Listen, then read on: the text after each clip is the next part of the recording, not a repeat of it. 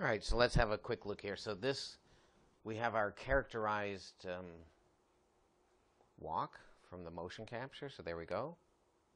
So I'm going to set this, I don't need this at -10 anymore, so I'm going to set this to 0. There we go. And there's our complete motion capture. There we go, walk back and forth. That's fine. It can probably use a bit of cleanup, but I'm going to live with it the way it is right now. So what if we just want a portion of this? So this is where this idea of takes come from. You can have different animation on different layers, basically. So right now I have one active layer, which is contains this entire mocap.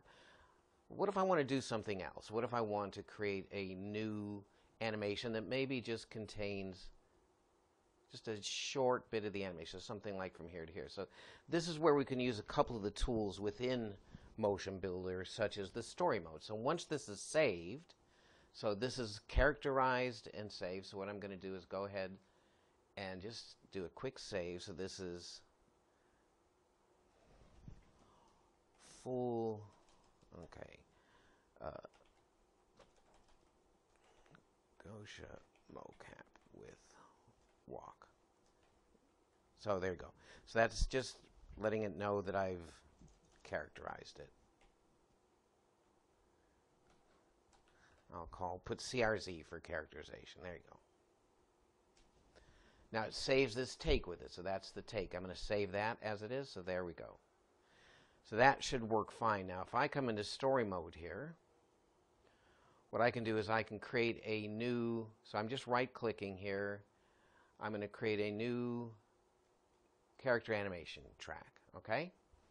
Now, so I still have this take. There's everything there, right? Now, if I do a new take, look at this, very good. And I'm just saying I don't want anything in it. There we go. So if I play this, I still have my skeleton there, but there's really, really nothing there. So let's do this. I should be able to use this as a character. There's still no animation. But I should be able to refresh this. There we go. I'm going to refresh this.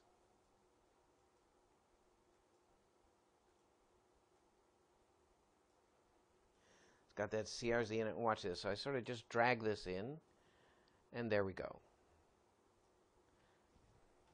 Hit F. I can highlight it. So what I'm going to do is I'm just going to go through this quickly. I'm going to find where I want my walk to start. So there we go. It comes in. So there's sort of our first walk bit there. There we go. I'll start from there. And I have some tools very much like video editing. I can use the razor tool, which I don't like to use when video editing. There we go. And I'll just get to the end of this walk cycle here, or where I want to make a walk cycle from. There we go. So she gets to the end. I want to get it before she turns her last good step. It's probably there. Again, I'll just use the razor tool.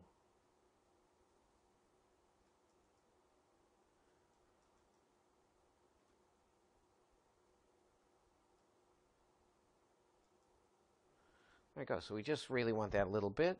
Now we're in story mode, so story mode controls what's going on here. Now I should be able to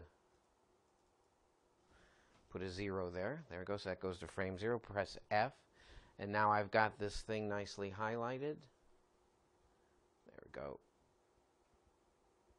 Yeah, there we go. So I'm in this take 002.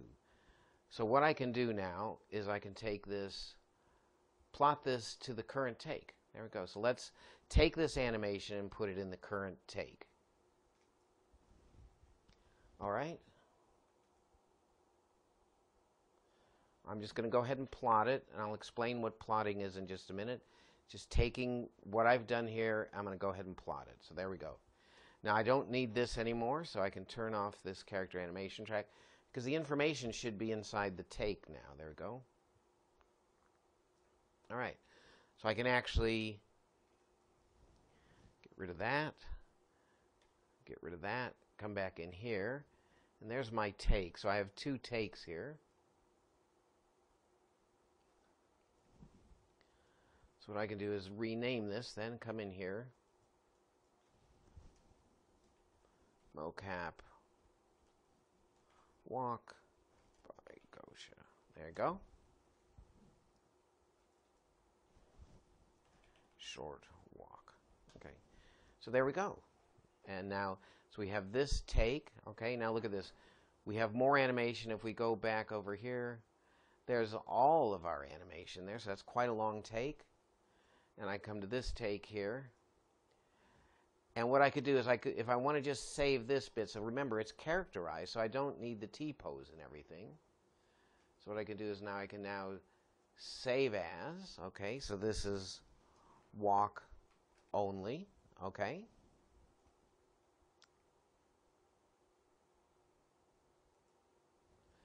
Now I only want this walk thing, so there we go, there it is. That's what I'm going to do.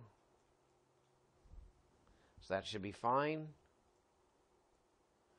But let me save my working file. So let's do save as all mocap all with walks. Okay, there you go. Just saving that.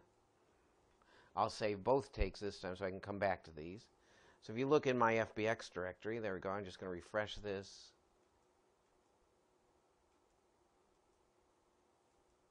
So there's walk only. So the nice thing of it is I can come back to this file if I want to. And I just have a directory that I keep my FBXs in. There we go. So I can load it from here. There we go. Mocap walk. So I know what that is. I want that. So look at this. That's all I have is just that walk. And the nice thing of it is I can use that file. So if I want to come in here and say bring my gremlin in for a second,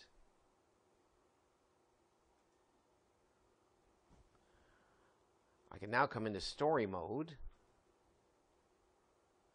I'll throw a character animation track in there. Let's use the gremlin. I can come back to my FBXs now. So this is the walk only. There we go. Let's throw that in there.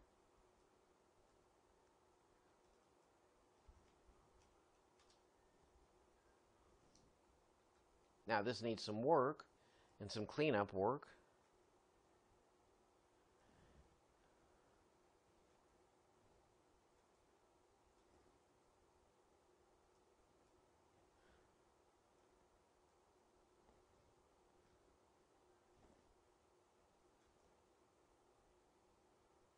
So there you go. I have a nice little walk there. Just the walk. Or if I wanted all the animation, I could do both. So that's an introduction here to using the story mode, okay, and taking a look at takes and how valuable they are.